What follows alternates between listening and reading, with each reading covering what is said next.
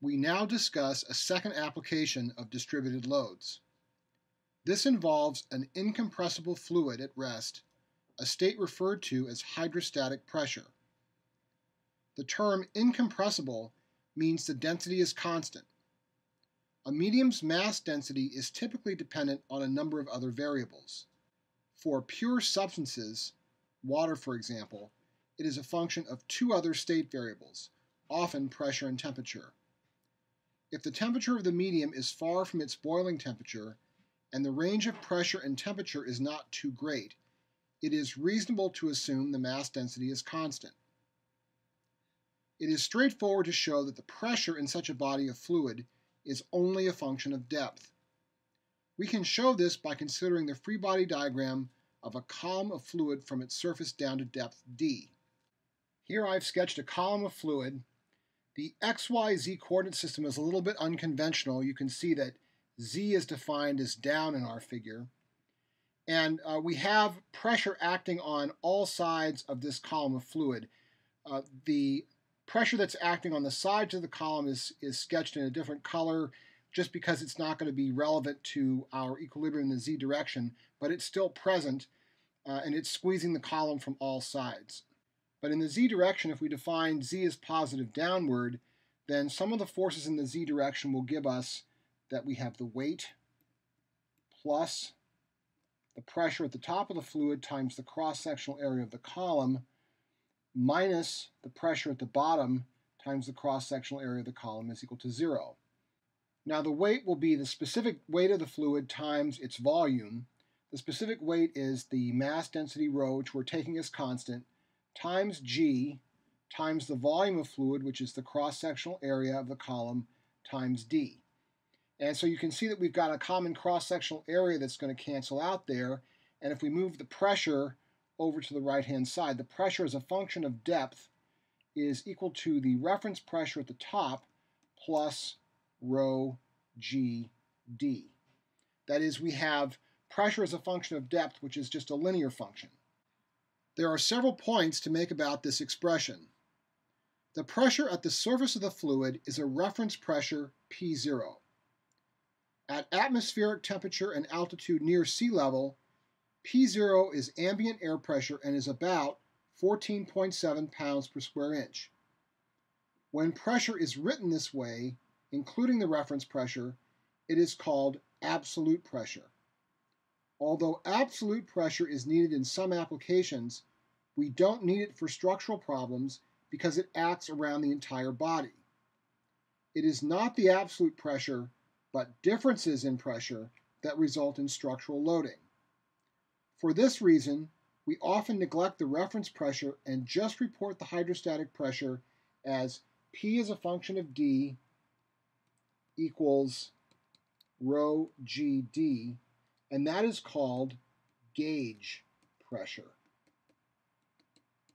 Second, pressure acts normal to all surfaces simultaneously. In our free body diagram of the column, note that pressure acts on and is normal to all four sides of the column in addition to the top and bottom. This feature of pressure is often a source of confusion when drawing free body diagrams. Hydrostatic pressure is only a function of depth, but it is always to be drawn as acting normal to a submerged surface. The icons in the middle of the submerged fluid in this figure are meant to convey this feature. Changing the orientation of the icon at constant depth doesn't change the pressure, but the force acting on each face remains pressure times area and normal to the face no matter how the orientation changes. Third, the spatial dependence of the hydrostatic pressure is only in the direction of depth. It does not matter how expansive the body of fluid is. If you are swimming and go underneath the surface, the pressure you feel depends only on how deep you dive. A depth of a few meters in an Olympic pool is indistinguishable from a depth of a few meters in the Pacific Ocean. Before continuing, we should also say something about the need for the fluid to be at rest. If the validity of this expression depended on the fluid being absolutely still, it wouldn't have much use. So the question is, how still does the fluid need to be for us to be able to use the hydrostatic pressure expression. It turns out that when you treat pressure more generally, you can write total pressure as the sum of two terms, static pressure and dynamic pressure. The static pressure is the pressure associated with a stationary medium and would be our hydrostatic pressure. The dynamic pressure depends on the speed of the fluid, and the expression for total pressure can be written as the sum of the static and dynamic pressure. I'll just write the static pressure as P since we're using that for our hydrostatic pressure. And the dynamic pressure looks like this. It's 1/2 mass density times velocity squared. For those of you who have taken a physics course, that second term looks a lot like particle kinetic energy, with the mass replaced by mass density. We can think of the dynamic pressure as a kinetic energy density, and our hydrostatic pressure equation is valid as long as the dynamic pressure is small compared to the static pressure, or as long as the ratio of dynamic pressure to static pressure is much less than 1. The mass density will cancel out here, so we'll end up with v squared over 2g times depth having to be much less than 1. Now let's think about this ratio using modest currents and depths in SI units. Suppose I was in a body of water experiencing currents on the order of 1 meter per second, and at a depth on the order of 1 meter. Since we are using SI units and these calculations are approximate, I'll take G to be about 10 meters per second squared. Then this ratio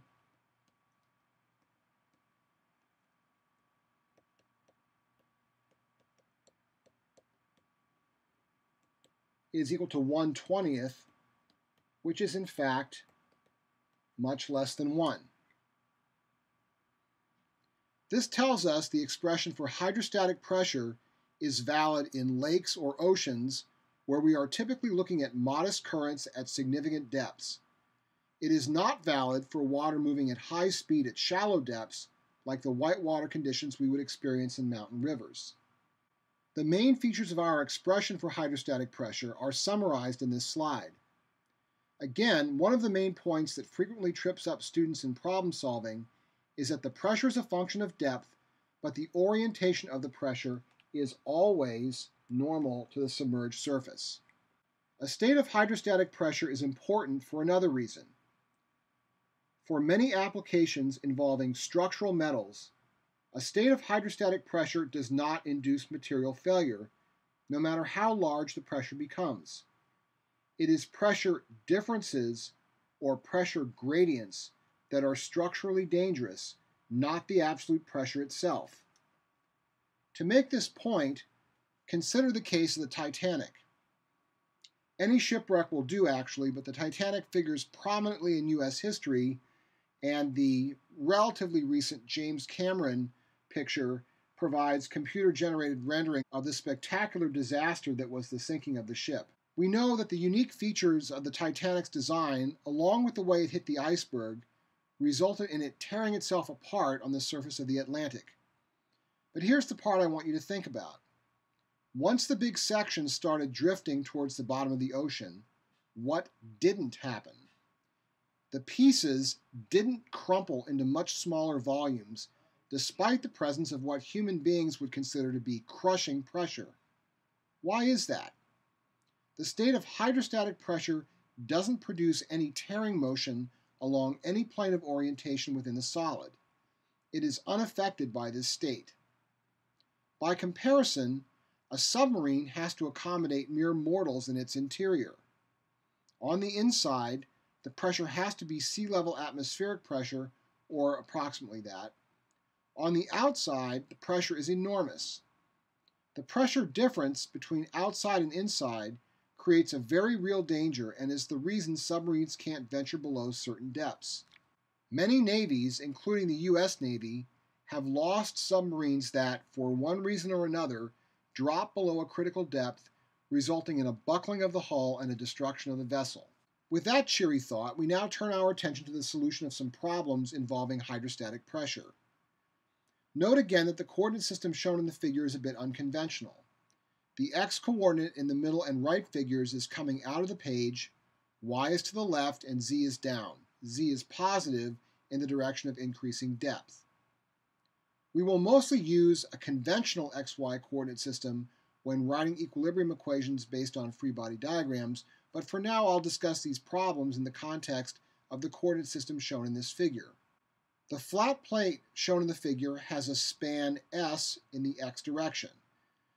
You might wonder why we're using the term span instead of, for instance, depth or width, but we're using depth to describe the depth of the fluid from the surface, that's in the z direction, and we're using a lowercase w for line load, so instead of using width, we're going to talk about span S.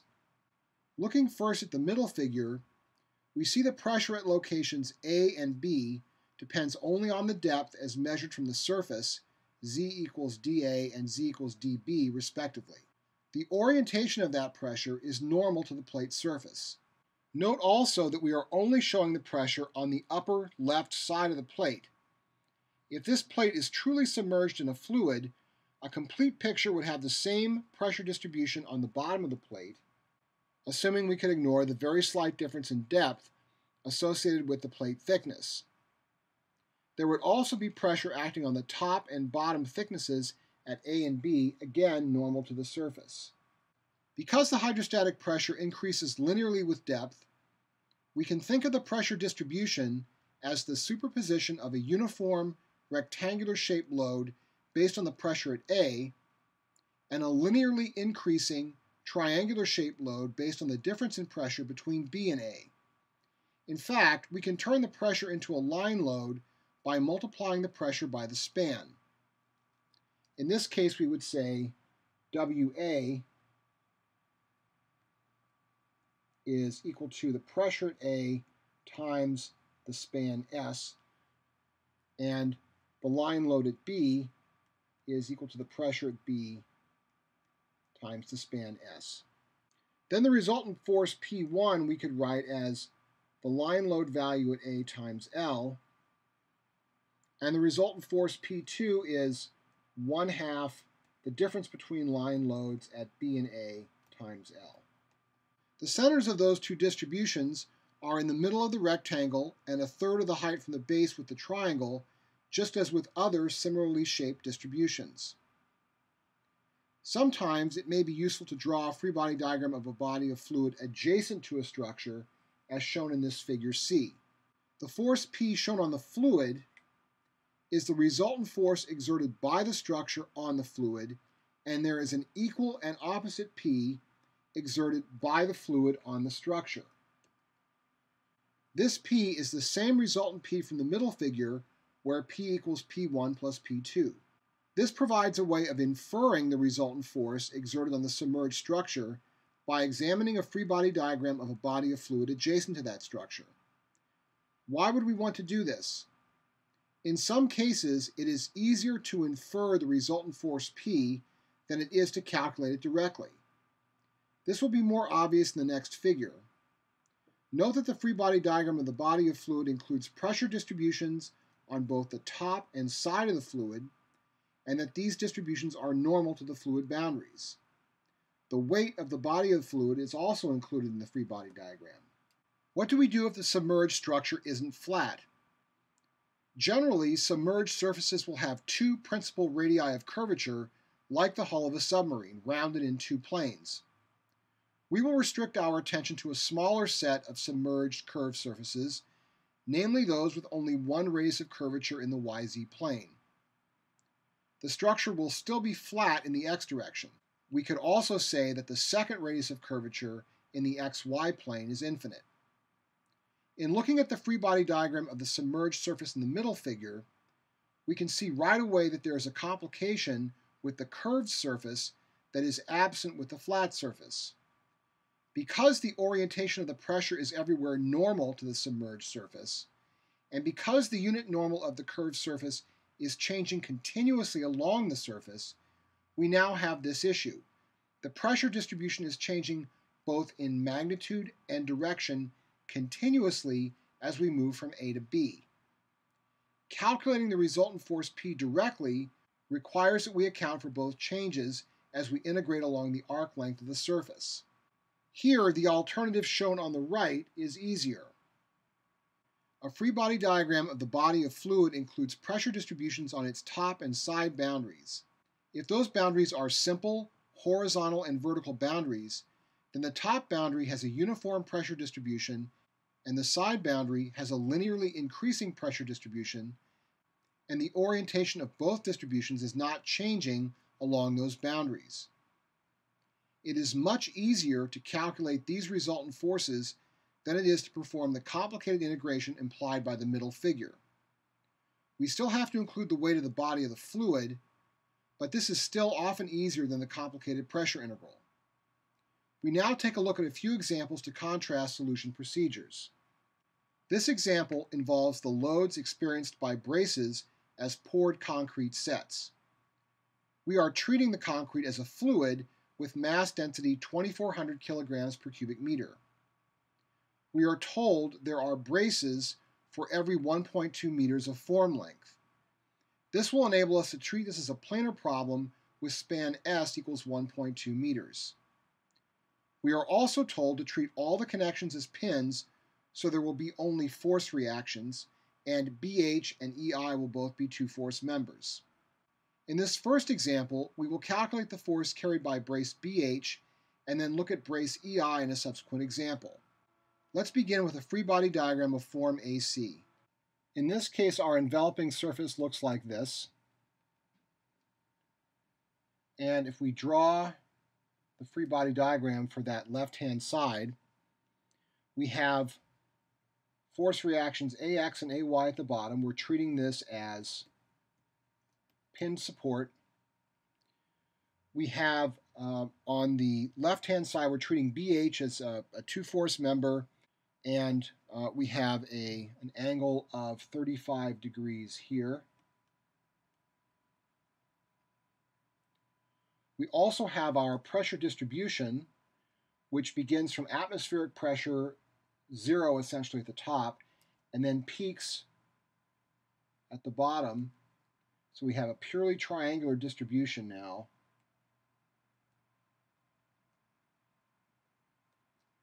And this will be the line load at A, which will be equal to the pressure at A times the span S. The line load at A is equal to the pressure at A times S, which is rho G times the depth at A times S. And that's going to be equal to 2,400 kilograms per cubic meter times 9.81 meters per second squared. The depth at A is 3 meters, and the span is 1.2 meters. And if we calculate that value, we get the line load at A is equal to 8.476 times 10 to the fourth newtons per meter. The resultant load from the pressure then for this triangular distribution is just 1/2 the base times the height of that triangle, and that turns out to be 127.1 kilonewtons. We can now modify our free body diagram to replace the distributed load with the equivalent load acting at its effective center. Now we can find the load taken by member BH by just taking moment equilibrium about A. The vertical component of BH will have no moment arm, but the horizontal component will. So we have P times 1 meter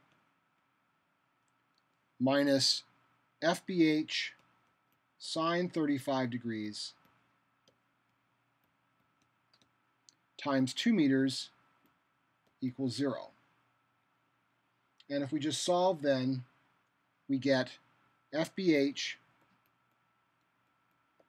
is equal to P over 2 sine 35 degrees. And for P equal 127.1 kilonewtons, this number turns out to be equal to 110.8 kilonewtons.